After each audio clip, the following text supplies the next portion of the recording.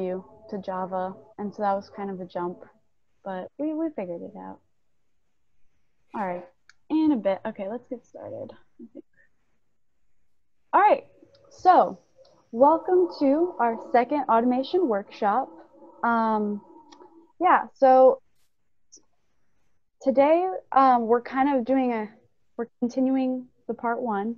So we're going to do a little brief about us. We have some new presenters today.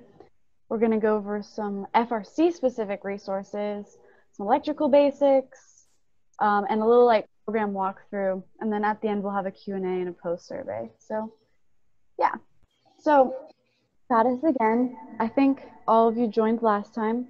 My name is Lena. I'm in 11th grade, and I'm the automation director. Hi everyone, I'm Troy. I am going into 11th grade and I am the automation manager. I'm Trey, and I'm also in 11th grade and also an automation manager.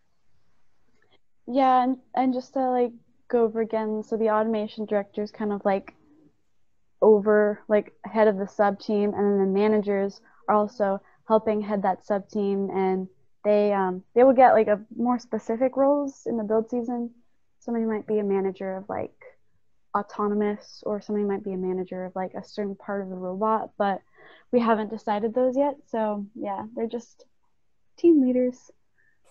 So just again, like a brief overview, what is automation? We're working with the robot's control system and any additional like software that goes along with it. We're also, this year especially, we've kind of like changed the organization of our team. We're gonna be a lot more involved in electrical, and we thought it would be good to present that because it's a useful skill to know, especially as a programmer, because you have to understand how the control scheme works when you're programming. So we're just going to go ahead and get started with that. All right, so basically when you're coding for FRC on automation, you always want to have a source of knowledge that you can draw from so that it makes it easier on the load for yourself. So you don't have to learn everything for yourself. There are plenty of resources out there that can help you with finding issues that you don't know a solution to, or finding new solutions to a problem you've already encountered before. And you can go ahead and move on, please. So basically, there are a few main ones, and one of those is WPI library. It's free and it's based entirely online, so you don't have to download anything. There are plenty of links that you can click on for many different aspects of automation and electrical systems. So you can click on those, it'll take you step by step through each process for coding and connecting those components with each other. And then basically when you're starting something completely scratch, you want to go to WPI to get that base information. And their website is linked in this slide that we'll be sending to you all afterwards. And then Chief Delphi is another resource that is more like a forum that everyone can discuss in comments about issues that you may be having or code that you have to start writing for components on the robot. And it's a really great way to learn from other people who have more experience, or to get really interesting solutions to problems you might not have thought of before. And it's a great way of also finding resources from other teams that you can hold, not really accountable, but you can keep in contact with these people to have sort of like these supply chains of experienced coders, you know? And then, remember, there's nothing wrong with Googling. You can always Google something if you can't find it on WPI, Chief Delphi, or anything else you may have seen before. No shame in it. And their website is also going to be linked in these slides. And you can ask it anything. It may take you a little while to find the solution, but you'll get it eventually.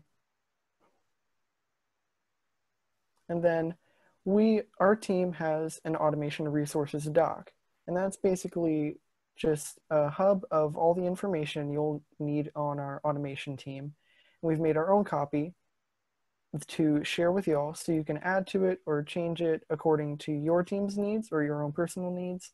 And it's a great way to make sure that you have one spot that everyone can go to on your team that just ensures that you have plenty of answers and plenty of questions that you can ask for automation purposes on your team.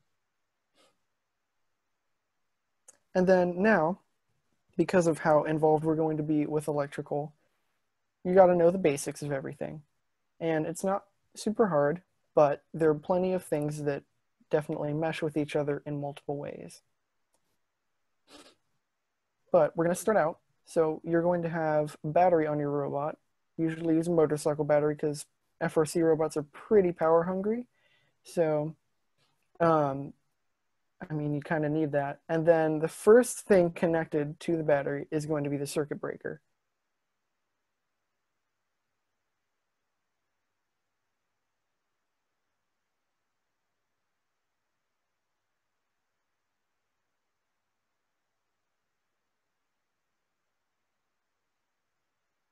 Act as sort of a last resort where if you need to shut off the robot, you can just hit that button and power will be completely cut.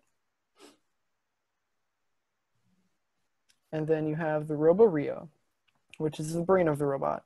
It takes all the data from the code and the computer that is connected to and deals that out to all the components along the robot. And the way we get the code to the Robo-Rio is the radio. So basically, the radio acts as the wireless connection from the computer to the Rio that you can use to deploy code or get data from the Robo-Rio. So both ways it works. You can also use a wired connection, but we mostly use the radio. And then your motor controllers, you're going to have plenty of different types of motor controllers depending on what type of motor you use. So these receive power from power distribution panel and info from the controller area network and the pulse width modulation wires that will allow the motors to be controlled very effectively by the code from the Robo-Rio. And as you can see, there are 5 pretty main types of motor controllers, but there you have them on the screen right there. And then the power distribution panel does exactly what its name says it does. It takes power from the battery and distributes it to all the other components so that you don't have to run a bunch of wires from the battery itself. It's a good hub and allows for wiring of different voltages and different resistances. And then the VRM, the voltage regulator module, provides a bit more regulated power to certain electrical components like the radio or the cameras that don't need the full power coming directly from the battery and PDP. It's a bit smaller. And then the PCM, which stands for the pneumatics control model, monitors and controls all the solenoids and compressors on the robot. So for example, if you have a component on your robot like a claw or an arm that is controlled by pneumatics, this will be controlling the pressure that goes on each side of the relay and will control when these sides get pressure, which will in turn control that component. And then the CAN bus, the controller area network bus, is a chain of little yellow and green wires that connect to the Robo-Rio and convey various information to all components, well, not all components, but components across the entirety of the robot, like the PDP, PCM, and some motor controllers. So this takes that data and sends it to those from the code in the Robo-Rio. And then another way of communication using wires that is separate from the CAN bus is the PWM, or pulse width modulation. And these basically will take information from the Rio and mostly be connected to components like motor controllers.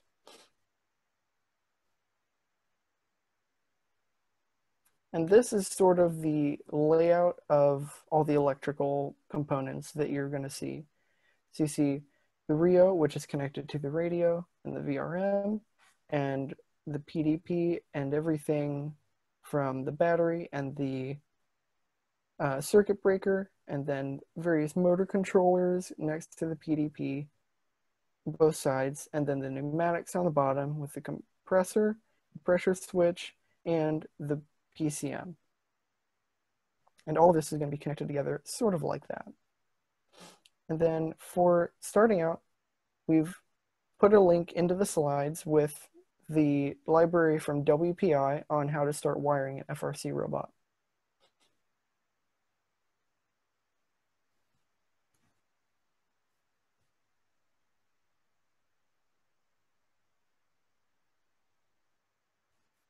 You're still muted, Lena.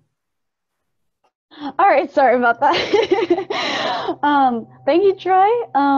If you have any questions about electrical, you can ask them now or you can ask them later. That was a very great overview of all the electrical components, so thank you, Troy. Thank you. So now we're kind of gonna change things up a little bit. We're gonna do a little programming walkthrough, and this is kind of gonna go over the basic steps when you're making you're writing your robot program in Java and in VS Code. And so we kind of have this set up so that we're playing a video as we're explaining things. So if a video isn't clear, please just let me know and I'll try to fix that. But all right, let's get started.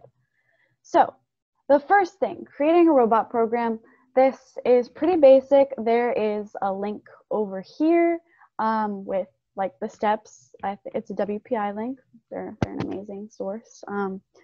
And I just kind of put a little bubble around this this command because this is really useful. You're gonna end up using a lot, like Control-Shift-P, pretty much every single time you're using a command in VS Code. So that's just a good thing to note. So let's get started. So can everybody see the video? It's just good, yeah. All right, I'm gonna take your silence as a yes. Okay, so here, the first thing you're gonna do is you're just gonna hit Control-Shift-P. It's gonna open up that terminal there you saw, and you can type it in. You can say create robot project. That's all you have to type in, and it'll bring you to this type window. And you're just gonna select a project type. So we're gonna select a template. We're gonna use Java. And then if you see here, there's a lot of different types. WPI and our team, we recommend using the command robot. It's a very nice layout. It's really easy. It's well organized. And there's a lot of documentation on that template. There are different templates, as you can see here. This old command robot too, it was used I think pre-2020, so they also have that available. But yeah, this command robot, this command style robot is going to be the go-to. Then you select your project folder. For some reason this wasn't recording the file explorer, but I just put it on the desktop. Then your project name, pretty basic. We just called this workshop 2 example, and then you type in your team number. I accidentally typed it into the wrong field, and then you're just going to generate your project, and this window is going to pop up. It's just going to have a little welcome WPI help. You don't really need that. You can just exit all out, but the folder you're going to be the most worried about is this source folder right here. The other stuff you don't really have to worry about. You don't touch that. I don't even think it lets you edit that stuff, but yeah, so you just kind of hit source, Java, don't worry about the deploy folder, and there you see commands, subsystems, constants, main, robot container. Those are going to be your main classes that we talked about. These commands and subsystems are folders, so they'll contain more classes in them. But these you're just going to have to, this is where you're going to be writing all your code in here. You don't have to worry about all this other stuff. So yeah, and you can just test it out. I opened up the robot class and it kind of already has this stuff written for you in there, and yeah. So the next step Before we get too involved in the robot program, I just wanted to talk very briefly about third-party libraries. So there's this whole process that we kind of glossed over. You can go to WPI and they'll walk you through the whole like setup process. There's like certain software stuff you have to download. You have to download VS Code, obviously, and like the FRC, WPI, like extensions and libraries and stuff. But there's other companies that sell products that FRC goes to. So, for example, there's CTRE Electronics, Rev Robotics, Quai Labs. They all sell like little parts that you can buy for your robot. But the code that you need also needs to be installed separately to like work with those components. And so you want to make sure that you always have all of your third-party libraries imported. So these are just kind of common ones that our team uses. You might have other ones. WPI has a whole page on like different third-party libraries. And so I'm just going to give you a brief example of how to import those libraries and how you use them in your code. So I'm going to give a little disclaimer too. For some reason, my screen recorder wasn't letting me switch tabs. That's why there's 3 different videos. So I had to record each tab separately. So I'm going to show you right now how to download the SparkMax Rev Robotics. That's a SparkMax is a type of motor controller. Troy talked about those a little earlier. They're just like these little electrical components that basically interpret information you send to it and make the motor do stuff, hence the name motor controller. So you just look up SparkMax, software resources, that's all I went to. And this Rev Robotics is very organized. There's 2 things we're going to be looking at, the SparkMax client application and the Java API. So the SparkMax client application, a lot of third-party libraries have this, especially for motor controllers. That is basically going to allow you can plug in the motor controller directly to your computer and adjust it there. But I'm going to go into that a little further. You just click on that. You hit this big download button, super, super straightforward, you know. And then the Java API. So what the Java API is it's basically the library for all of the code specific to SparkMax, right? So there's 2 different ways you can do it. There's an online installation and an offline installation. Either one works. Online installation is just a lot easier because you don't have to do this whole download stuff. So I'm going to show the online installation. Offline isn't that different. You just hit download and run it basically. But you're going to copy this, this link here, right? And we're going to save that to the clipboard, and then we're going to use it in VS Code. Oops. Okay, let's go to this next video. So now that you're in VS Code, you hit Control-Shift-P again, and you're going to type in this command, manage vendor libraries. Like I said, managing third-party libraries. So it's going to give you a bunch of different options, manage current libraries, check for updates, install new libraries. So remember, there's an offline and an online version. So you want to click that online button, right, because that's the one we installed. And then it's just going to say enter the vendor URL. And so you just paste that in there and then enter, and then it's in there. Now, obviously, I'm getting this message down here that says library is already installed. We already have that on here. We've already done this process. But for you, it should give a little message saying like library is installed now, and you should be good.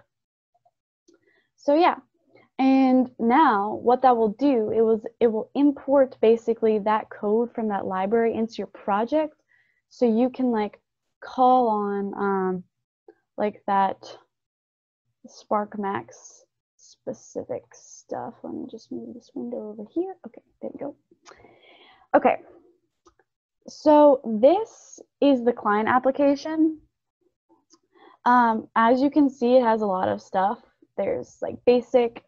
You can change the ID of your motor controller. You can change the type of sensor, or change the type of motor. There's brushless and brushed for sparks.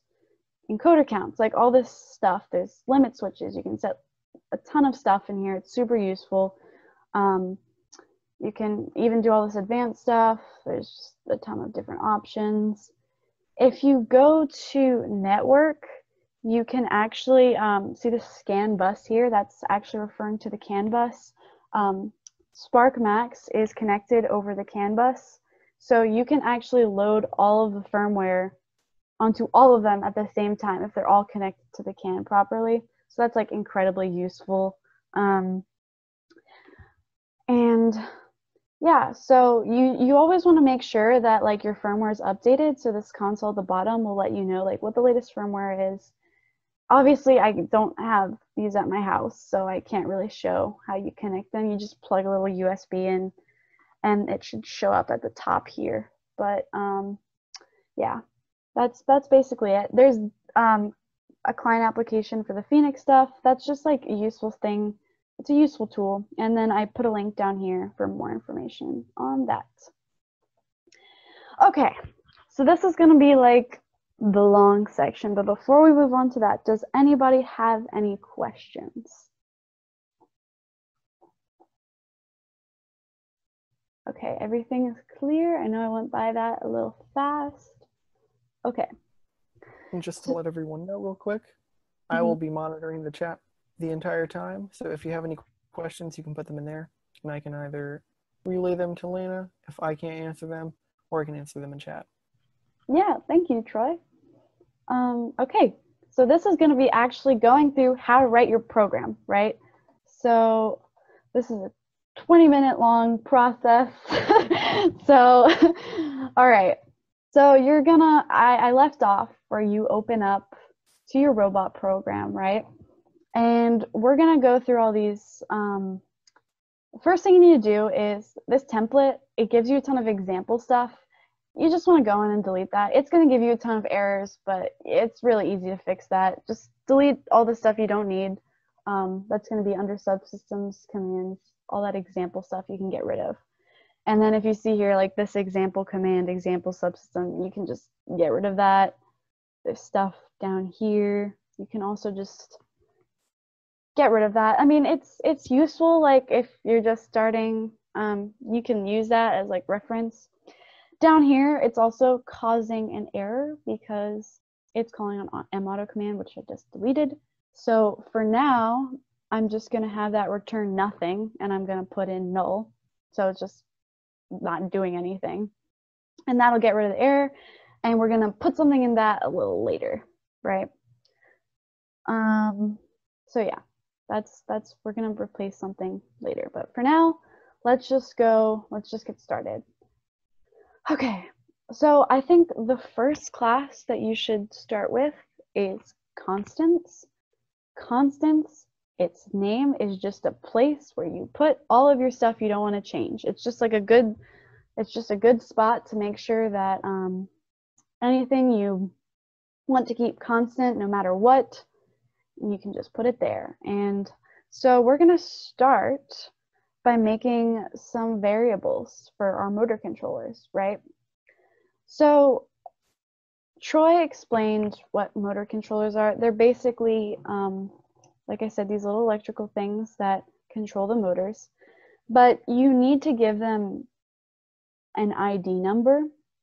And if you remember from the client application, that was one of the options, right? And by default, they're all defined as 0, okay?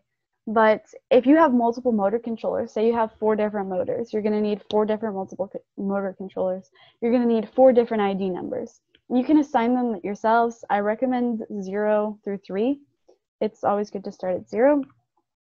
And we don't want those to change, right? We don't want the motor controller IDs to get mixed up. We want always a certain motor controller to have the same ID. So we're going to make those ID numbers an integer constant. These are just describers. Final means it's not going to be changing. Static is just a way to reference it, and public means it can be accessible from everywhere. So as you can see, I'm making an integer. Its name is FL. I'm just saying front left motor controller, and its ID number is 0.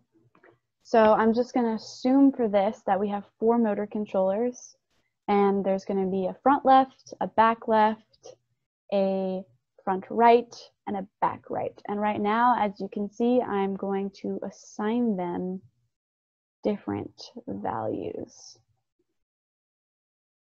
And so yeah, that's all you're doing here with the constants and stuff. You're just putting in everything. And notice how I put it in all caps, right? Because it's a constant. That's just like a convention. You don't have to do it that way, but it's good to do it. And as you can see, I named something wrong, so it's giving me an error. So yeah, see, no errors. It's good that when you're finished with a class to save it after you're done. Just hit Control S, that'll save it. And yeah, so we're gonna move on to making a subsystem next for our motor controllers. So that you just hit that thing at the bottom, new class command. You don't want to hit old subsystem. You want to type in subsystem new. Yes, that's the right one because you do not want to get that mixed up. So I'm just going to call it drive base. This is basically going to control the chassis, right? So the wheels, what direction it can go in. So this is what a subsystem looks like, right? So I'm going to give a brief explanation of what is a subsystem. So a subsystem is where you define all of the properties of a certain part of your robot. So this is a drive-based subsystem. This is defining the certain properties of my drive base. So I'm going to say, how many motors are there? Oh, do we have stuff in the chat? Oh, okay. To clarify, do you give all motor controllers IDs or only those that use CAN? Yeah, I think all of them use IDs. We mostly use CAN motor controllers, so that's what I'm most familiar with. Like Spark Max, the Phoenix ones, the CTRE, those are all like can be controlled over. Well, actually, when it's connected over like PWM, there's ports on the Robo Rio, and so I think it'll be it'll ask you, instead of an ID number, it'll ask you what port it's connected to. Does that answer your question? Just as a clarification.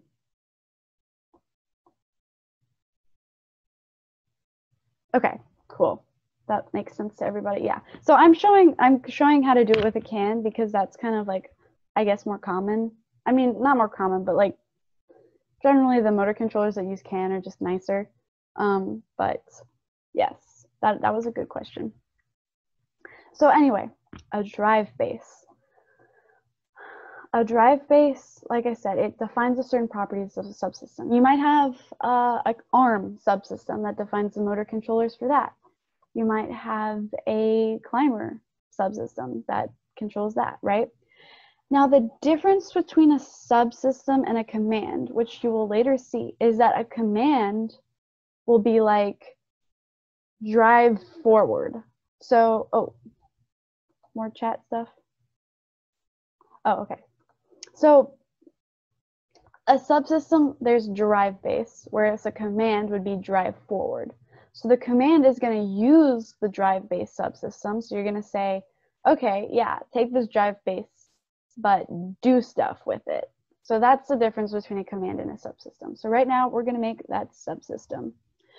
So the first thing you're going to do is you're going to have to make your motor controller objects. Now, I'm just kind of making a comment here. This is a constructor. We talked about it last time. Obviously, it's empty right now. For for this type of drive base, you don't really need anything in here. But I just wanted to point that out. Like, see how it's kind of formatted as a method. It has the same name as the class. So yeah, I just wanted to point that out. But we're going to make motor controller objects right here, right? So remember how an object is an instance of a class. And so that means that we need a CAN Spark Max class, right? We need, because that's the type of motor controller we're using, right? that's what the third-party libraries are for. They already have a class written for this with all of the info. You're importing that so you can borrow that class and make your motor controller objects from that, right? So here, when you create an object for CAN-SPARC-Max, it's calling for two inputs, the device ID and the type of motor controller. Now, other motor controllers call for different things. Like I said, the PWM motor controllers are going to call for like a channel. CTR might just need the ID. It doesn't need necessarily the type. So what we're going to do here is we're going to type in our constants class, right, and get front left, right? So that's always going to be staying the same, right? So what we're doing there is we're calling on the class constants that we made, and we're saying dot get the value for front left. And remember, we made that 0, right? And as you can see at the top, it automatically did this for us. It imported constants. So VS Code's really nice. It'll do that for you automatically. It's best practice. Like if you have an error under something like this, if you hover over it, a little light bulb should appear. If you have like a problem, see that there. And if you hit that light bulb, it sometimes will say, you need to import this. So as you can see, I needed to import the class motor type, and it imported right here automatically for me. And it's a brushless motor instead of a brushed motor. I should know the difference between them. I don't, I'm sorry. That's mech. I don't know. But yeah, all I know is we're using brushless motors, and then you finish it off with a semicolon, and we're gonna make 3 more of those because we have 4 different motors, right?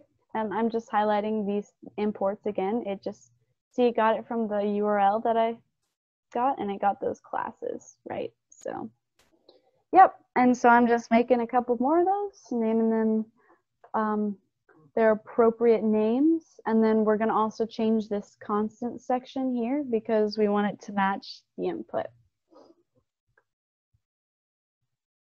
And yeah, so I'm just going to let the video play out for a little bit.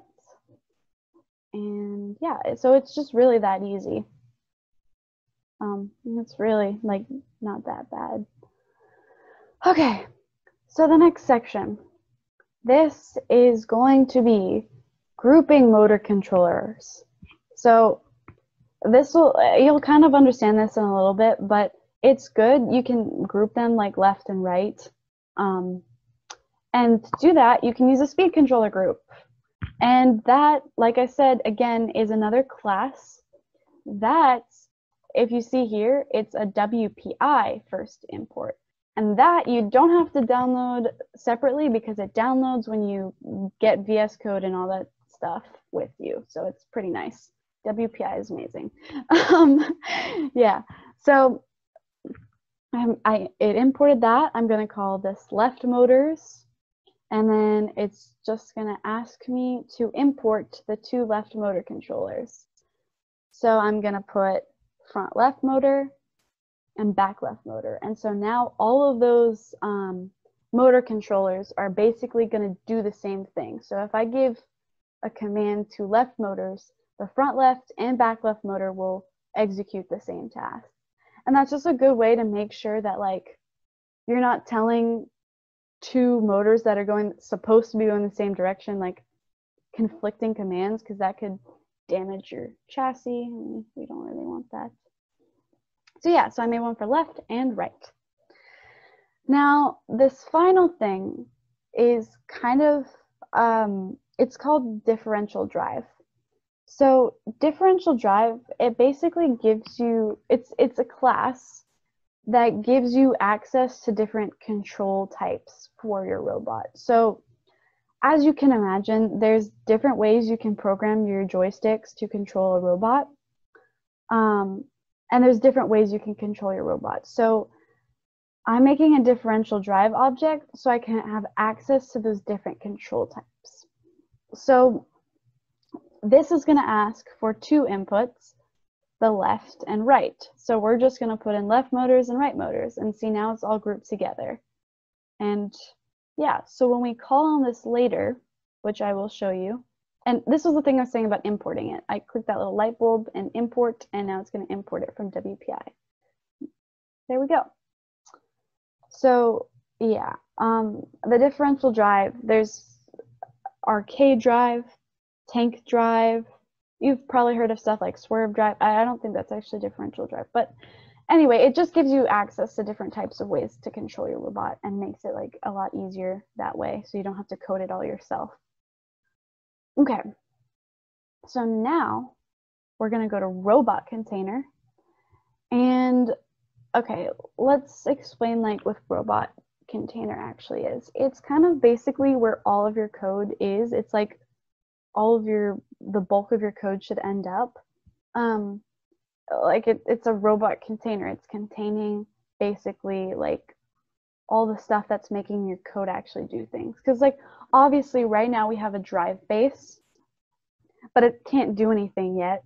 So in robot container, we're going to make all of the Xbox, like all the controllers, buttons, all that stuff, and we're going to bind those controls to the subsystem or command. So the first thing you need to do is make an object of your drive base, right? So you need to say, I have a drive base, it exists, right? So you're instantiating an instance of the drive base class, right? So I made this class, right? It's drive base, it's right over here too. I'm just going to call it M drive base, new drive base. And if you remember, there was nothing in that constructor, so we don't need to put any of these inputs in parentheses. So all we're saying here is we're bringing this drive base into existence. And you saw again, I had to import it, and there it comes up right there above in the imports. Okay, so now we're gonna start to make all of the controllers and the joysticks. And so you see here, I'm like writing all these comments so people know like what is happening here. There's already a lot of comments written for you. You can delete those or you can keep them. I'm just keeping them for time's sake, but okay. Again, as you see, I am calling on a class that is already written for me, made by WPI, and I'm just gonna call it DriveJoy, right? Now, if you see there, Xbox controller, it has in parentheses int port. That means it needs an integer that calls its port number, right? So Xbox controllers, that's what we use, are plugged into a USB port. So those USB ports are either 0, 1, 2, 3, depending on how many you have. So I'm going to go to constants, and I'm going to make a port number that is either 0 or 1. As you can see here also, I'm making two different joysticks, or two different Xbox controller. We have one for the driver and one for the operator. So that's why it's OpJoy, DriveJoy, just to clarify. And then I'm going to go to constants, make another one of these ID numbers, but instead for the joysticks. And yeah, so I'm just going to do like make the describers, make it final so it's not changing, integer, DriveJoy, and it's going to be 0. And this is going to be important later, the port number you give it, because you'll actually be able to see the port your controller is plugged into on your driver station. We're going to go over the driver station in a bit, but this is actually going to be important when you're setting up to drive your robot. Okay, so this process that I did next isn't mandatory, but it is good because the Xbox controller class that they give you doesn't do all this stuff for you.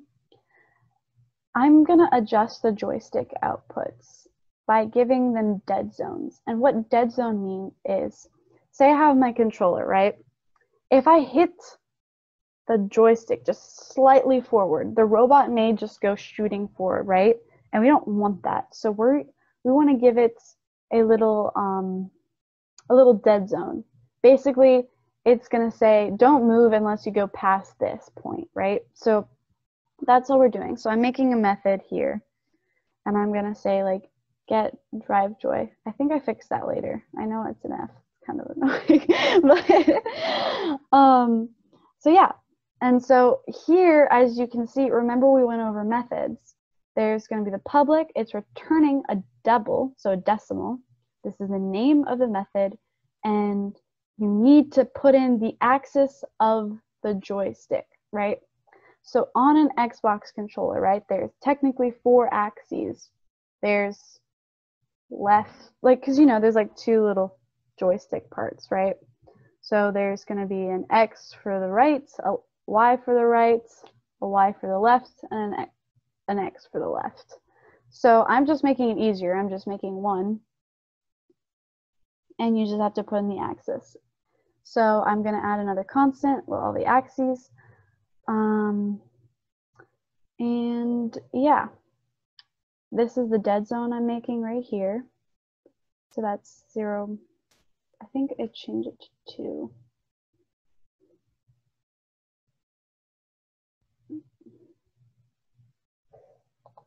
Yeah, okay, it's 2.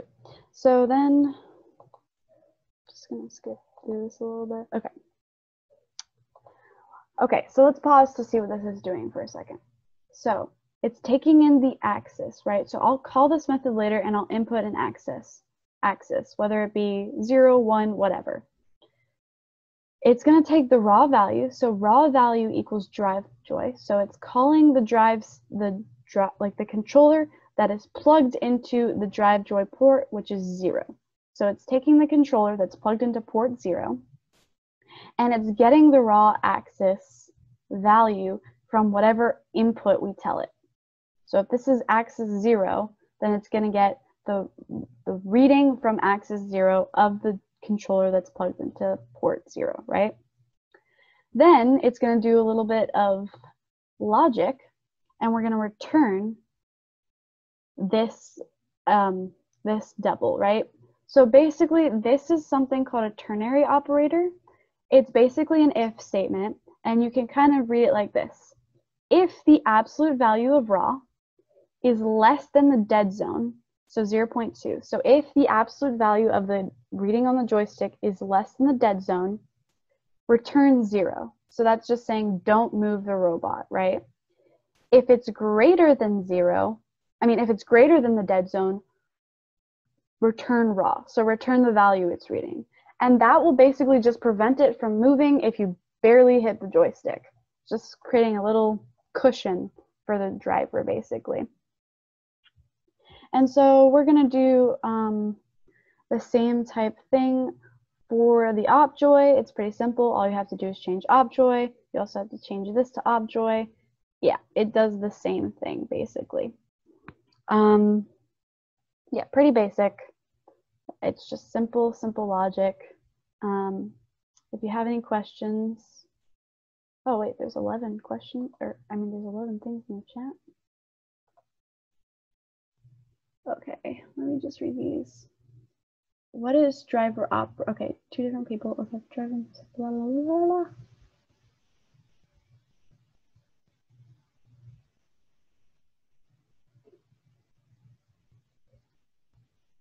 How do you make the computer keyboard command for the robot to use its? Okay, wait. Okay, how do you make the computer the robot's cockpit that shows the velocity, the amount of charge left, and how do you create keyboard commands for the robot to use its tool? Oh, okay. So basically,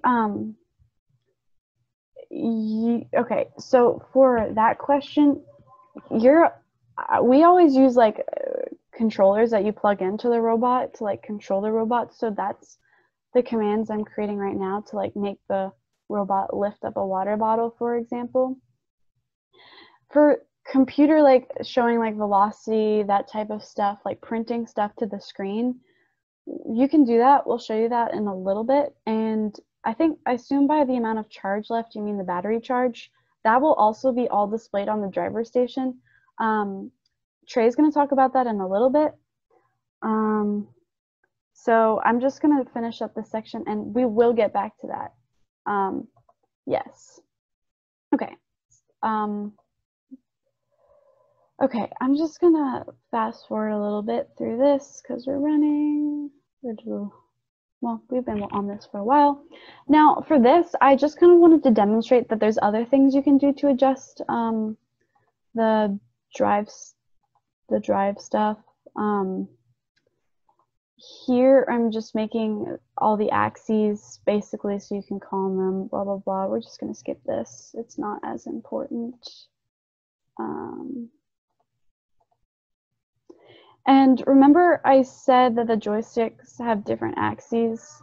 Those are all defined also in a library. You can just Google like what are the axes defined as on an Xbox controller. So X left is 0, Y left is 1, and then, you know, I think this is 4 and 5 for the axes, but you can just Google that.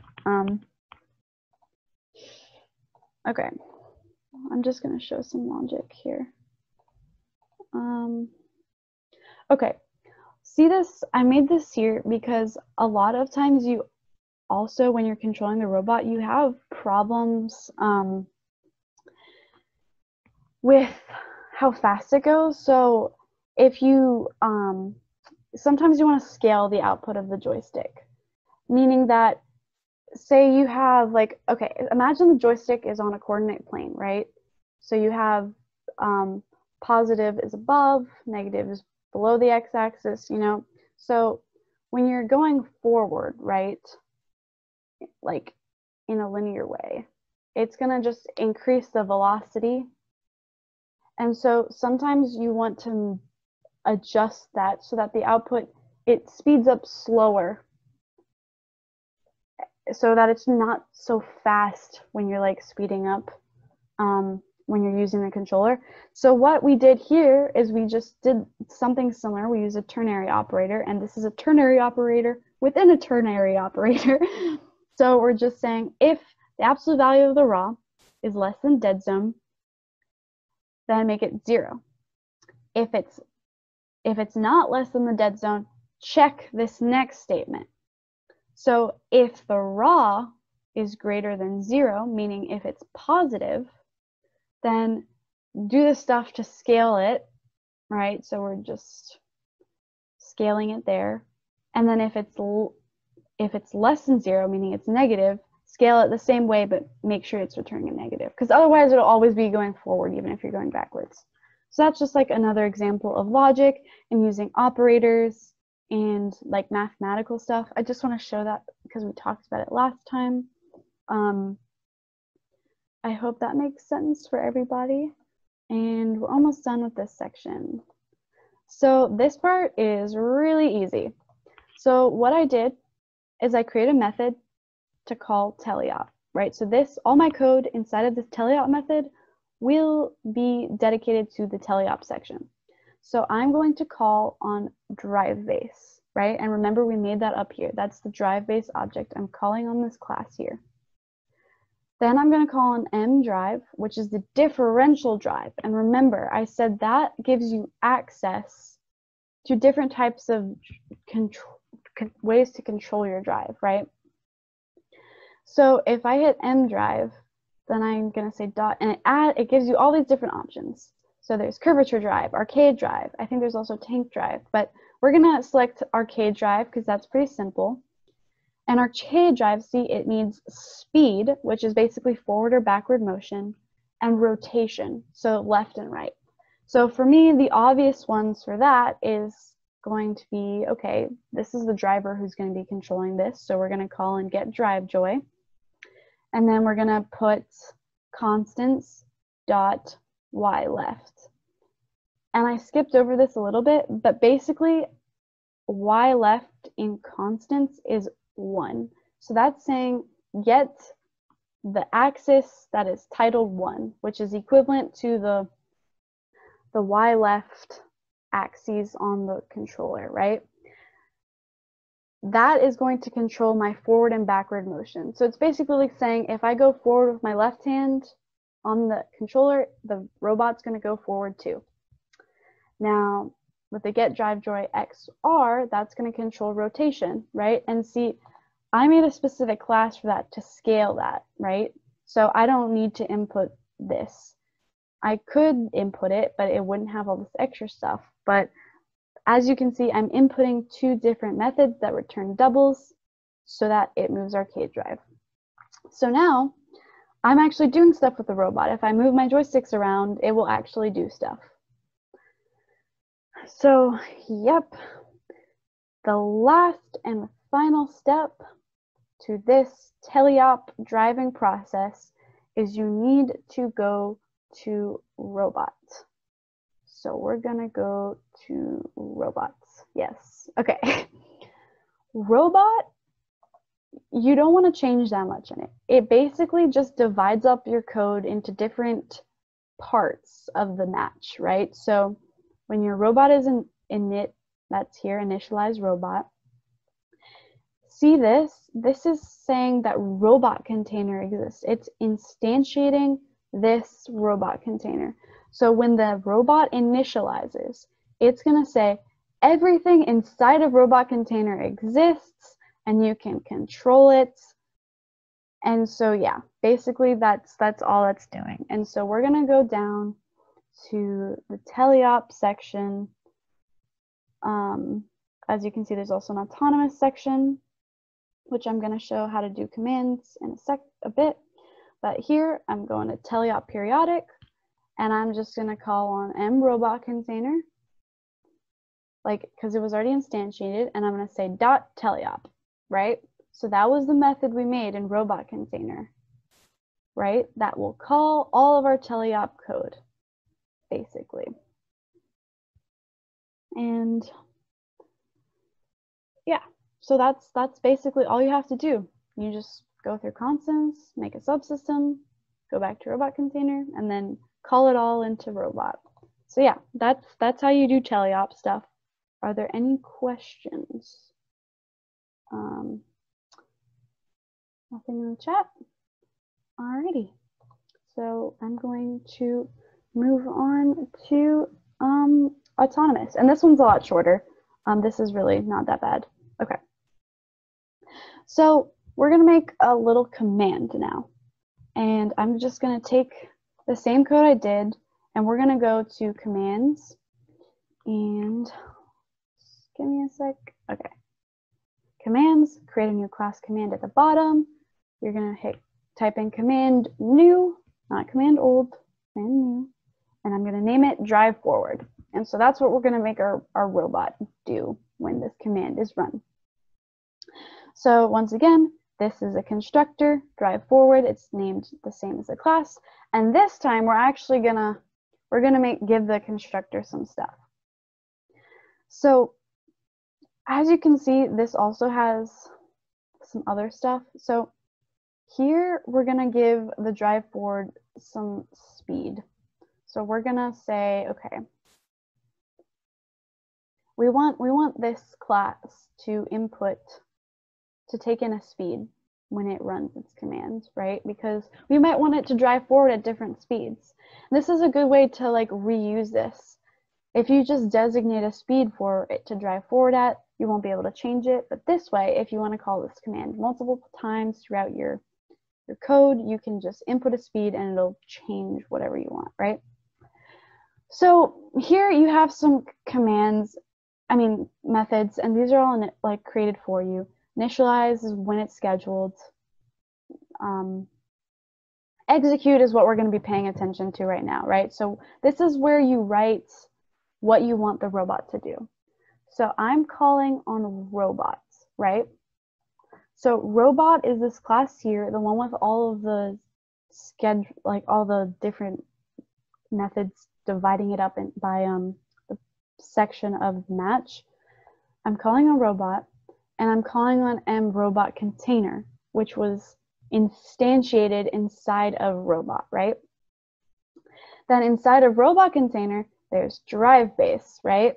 And then inside of drive base, there's mDrive. I know this is kind of like complicated, but you just need to make sure you're calling the right parts. And then we're going to make a new arcade drive, right?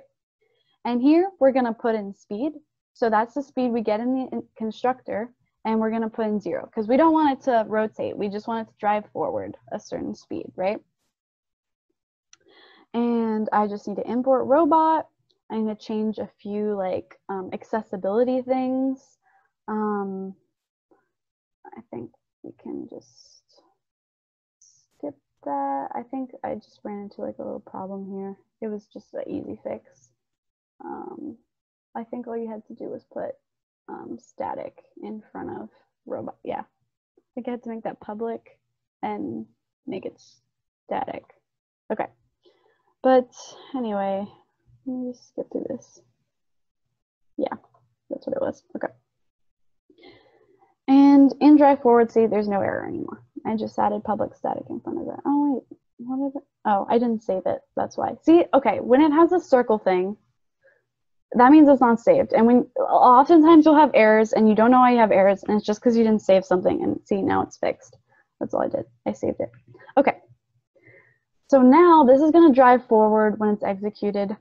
Now, right now, it doesn't really have anything to stop it. So we're going to make a little sensor, which is going to be a digital input. And once again, this is already made in WPI. We're just going to call that in.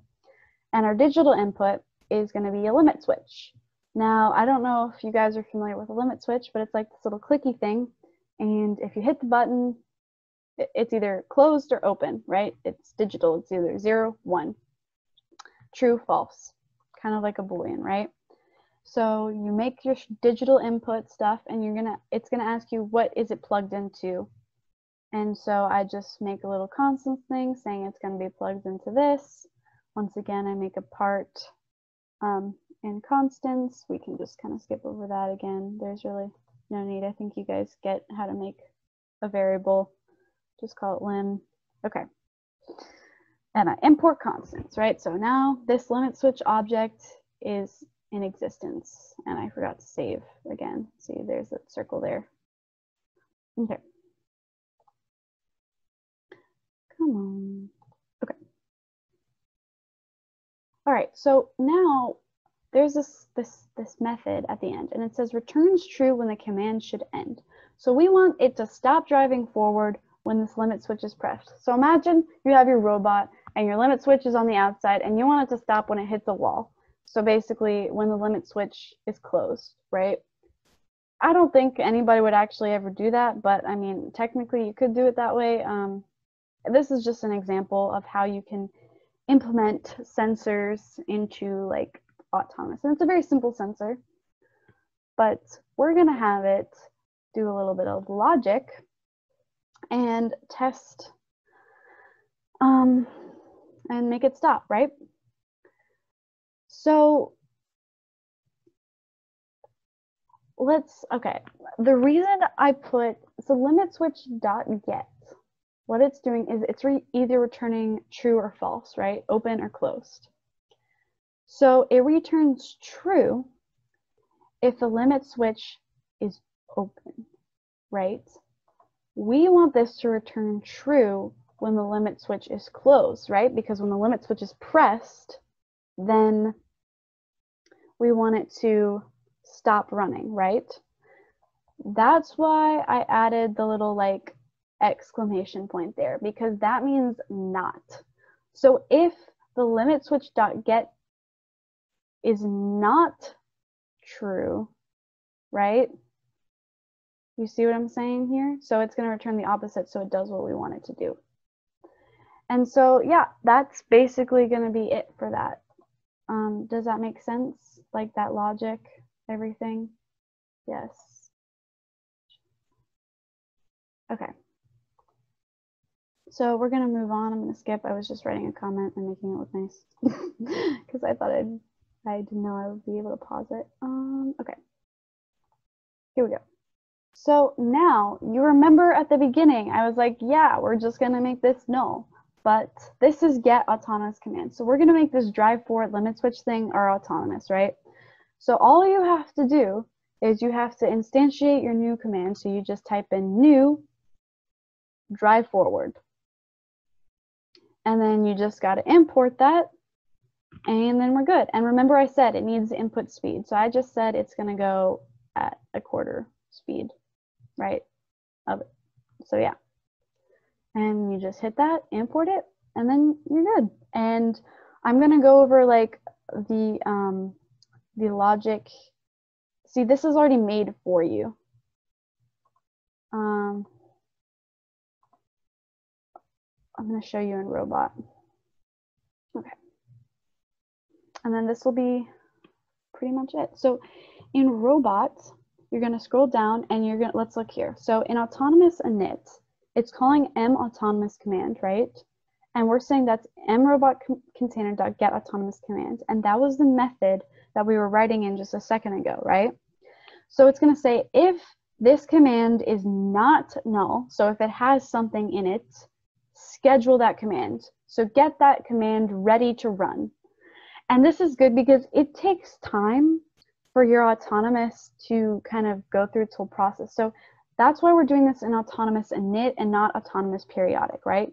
So it's scheduling this command and it's going to run during autonomous periodic, right? Well, actually, it's just going to run throughout the autonomous section. And that's the method I'm calling on in robot container, right? And so then if you scroll down a little bit, here in teleop init, you see if autonomous is not null. So that means if it's still running, if the command is still running, cancel it. So that makes sure your autonomous stops when teleop stops, right? And so yeah, that's basically it. I know that was long. I'm sorry. But now we are going, okay, any questions? If not, I'm going to switch over to Trey. And Trey, you are going to be the host now, so you can present. And yes, and I'm going to stop presenting. And I'm going to mute myself. So yeah, Trey, take it away.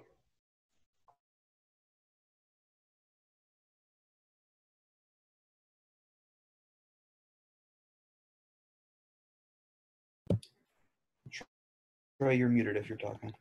Okay. So can y'all see my screen? Okay. So building and deploying code. So once you have the code written, you'll need to get it into the robot. And so what building and deploying the code is it, so you'll start from the source code.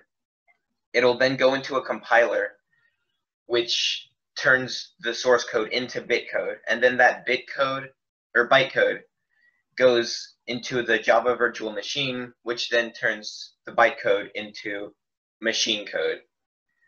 And that's just how Java does it, since we're using Java, and then the computer will know how to do it. And it's different for, the reason it uses this two-step process is because it's different for each, like different computers use different source code or different byte code.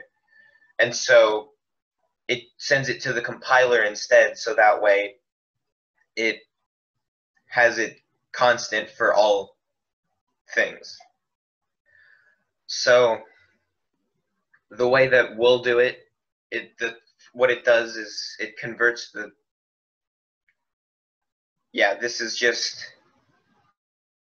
it builds the code and then deploys it over Wi-Fi or cable, which could either be internet or Ethernet or USB. We'll mostly be using, I think we use cable, but it works either way. You'll be doing, for deploying the code, it doesn't really matter, but as long as you get it. So. Oh, I just like to say there, for the most part, when you're doing it outside of like competition, you're just gonna do it over like Wi-Fi, you know, like your radio. But when you're at competition, you have to configure your radio to the field, and that's when you're going to be using your cable the most because it no longer works over Wi-Fi. That's just why. Okay. So here's an example of building and deploying the code. So you're in the VS Code. You've got your code. Sorry. I don't know why, but my screen recorder didn't do this. Basically, when I was circling my mouse, it was just saying that you need to make sure you're connected to the robot. I clicked on like the little Wi-Fi thing in the corner. Yeah, you just need to make sure you're connected to the robot. That's all that was. Yeah, okay. So make sure that you're connected to the robot's Wi-Fi. You can, that once you're then there, you press Control-Shift-P and you bring up this menu. So as you can see, one of the options is deploy robot code, and it has the Shift plus F5. That's like a shortcut. I've tried to use it before, and I'm not exactly sure how that works. I'm not like, I've tried it a few different ways, and I haven't gotten it to work. But if you can find it out how to work, it'll be an easier way. So then, yeah, you do the Control-Shift-P to pull this up. You then would deploy robot code. And then it starts to do it. You'll have to be connected to a RoboRio, which is why it fails here. But it'll build and then deploy if you have it connected properly.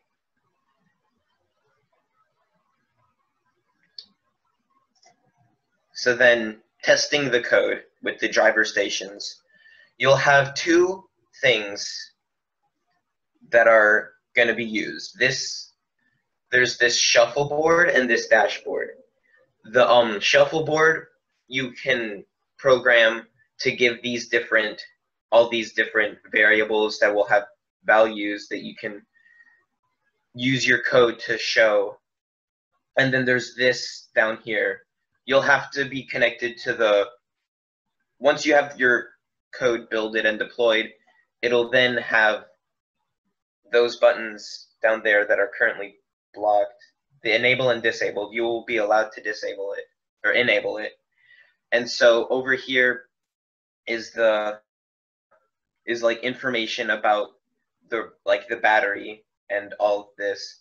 But since nothing's connected, then they don't return anything right now.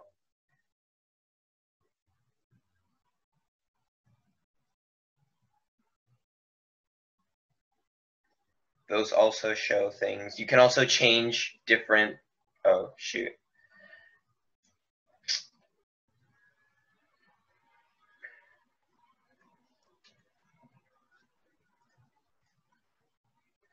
You can change the team station, which is going to be based on what position you are, like what team in the match, what it will do, where you are, so you can have it do different things depending on that.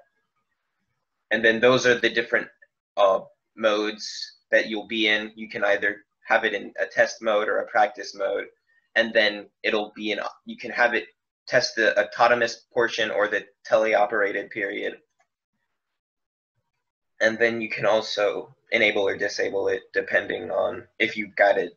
And then you can go to the other tab, and it's got information. Then there's the settings tab. You can change the team number, the dashboard type, which we're using shuffleboard, which is why we have it set to shuffleboard.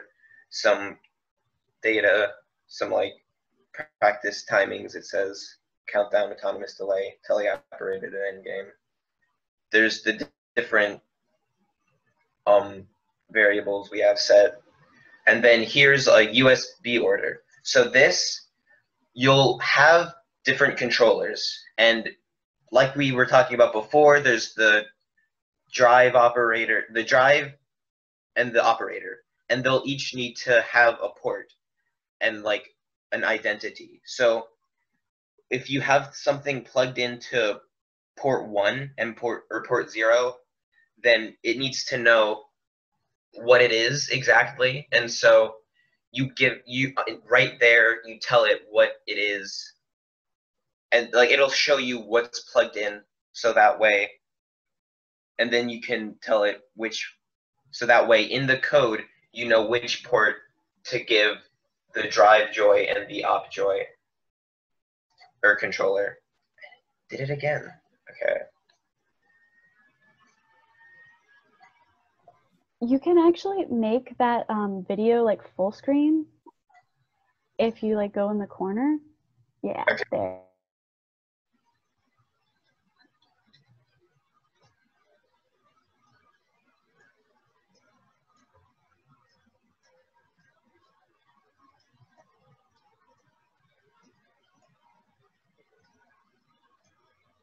And then in this last bit, it's got more things that you can check.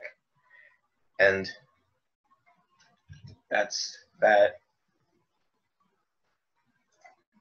And then, so version control is basically there's this, we use GitHub, and it allows you to have control of the, like, you don't have to constantly be using VS Code. You can save it on one computer using GitHub. So that way you can then use, you can get the code on a different computer.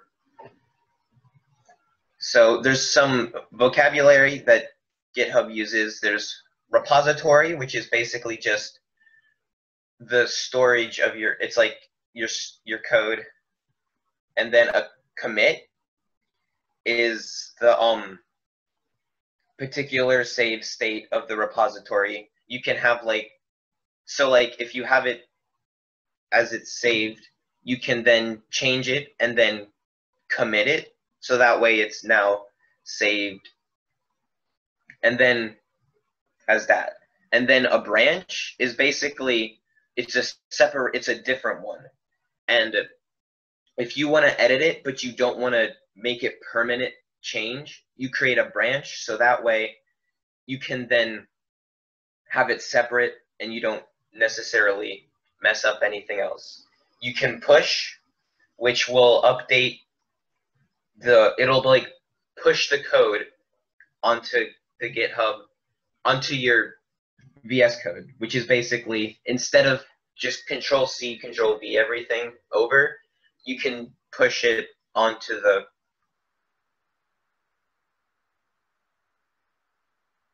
pull, which is basically the opposite of that,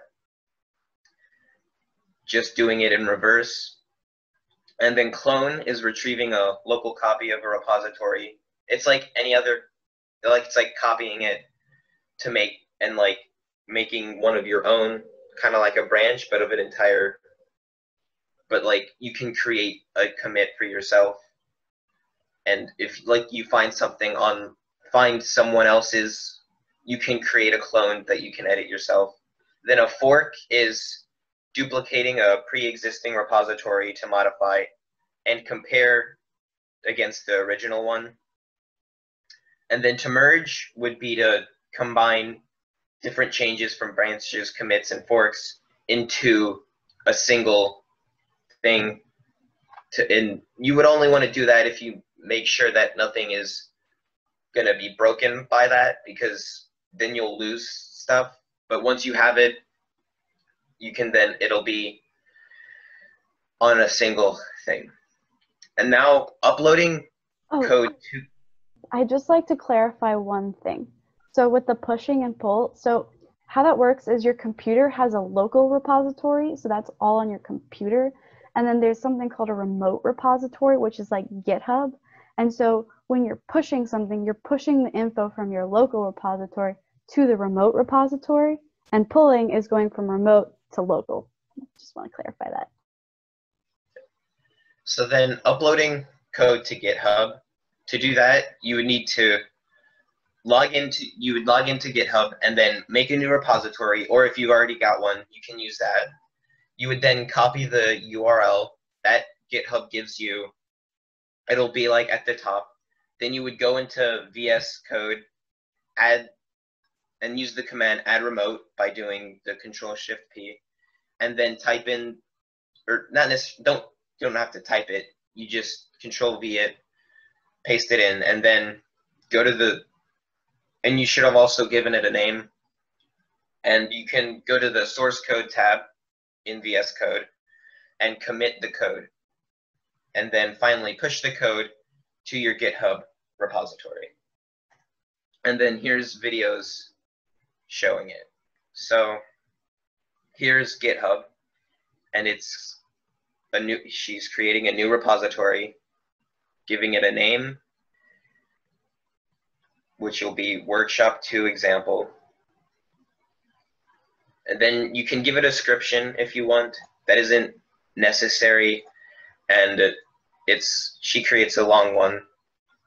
And then you can make it public or private, and then you create it. And then once it's created, right up here, it has the URL in which you need a copy.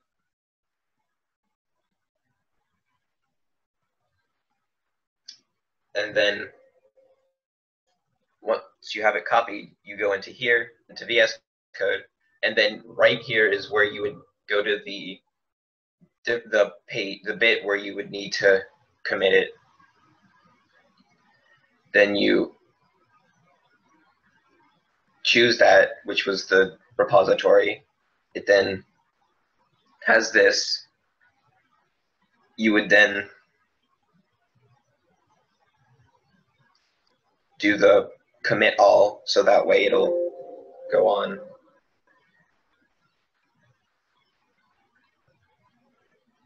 And then you give it a name. It can be anything, but you want to have it a useful name. And then you can add remote, and then put in the name, which was workshop 2 example, and then the URL, and then it pushes it all onto here. And since it says right here that there were 0 changes, but that's because we didn't make any actual changes. This was just the example. And then it's right there.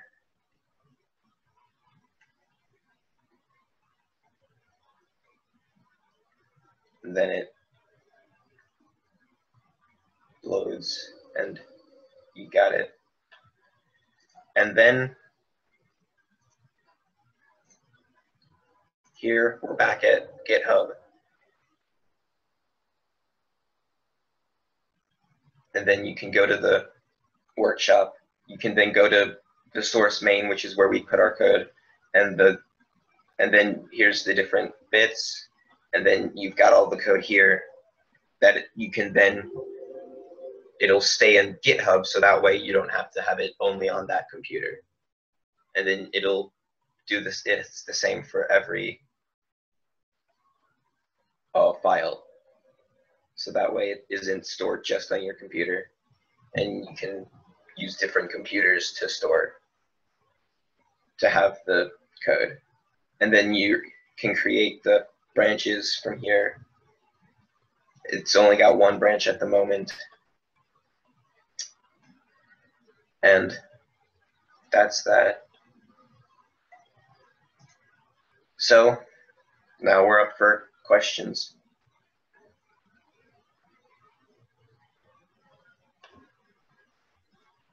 I'd also like to say something. A lot of times a commit is referred to committing either to a local or to a remote repository. So in that process there, the first thing I did is I hit commit changes. So what that did is it committed it to the local repository. Then I added the remote repository, I pasted in the URL, and then I said push to that local repository. So it took the local repository and pushed it up to the remote repository. Yeah. And then, yeah, does anybody have any questions about that? I know we went through everything kind of fast. It was kind of this meeting was longer. We still have about like 7 minutes left. So yeah, and also I'm going to be posting the post survey in the chat. I can speak. It is fine. And please fill that out. Like, it really helps us kind of like discern what we need to do. Yeah, I'm just going to get that in a second, but yeah, I'm still taking any questions.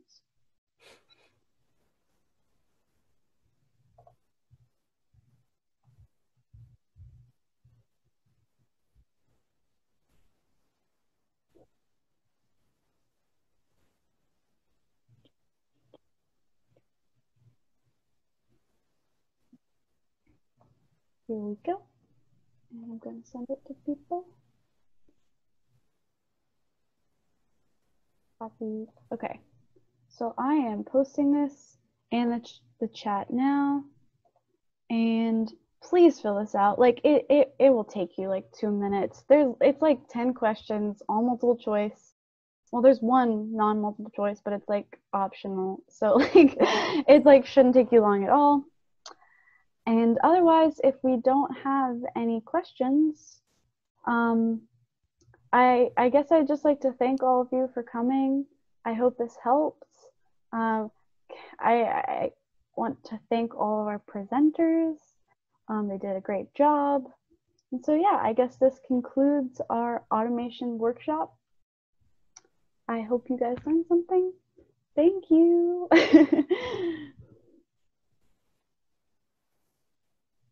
Oh, it keeps telling you to sign in to the form. Let me make sure it's actually, you're probably right. It probably needs to be open to, let me change the settings so that everybody with the link can view. I think I'll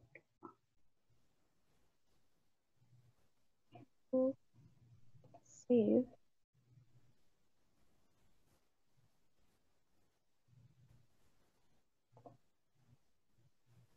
I don't know. I mean, okay.